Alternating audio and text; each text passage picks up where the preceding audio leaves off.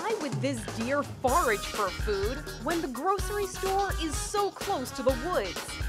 Surveillance video at a Festival Foods market in Wisconsin caught this deer walk right into the store and look around a bit. He had some help getting in from the automatic doors. Then he bypassed the checkout lines and made his way into the back. That's when the staff formed a human wall to corner the deer. They eventually opened up a back door and he pranced back into the woods. Employees say he went peacefully and there was no need for a cleanup on aisle 2. For InsideEdition.com, I'm Mara Montalbano.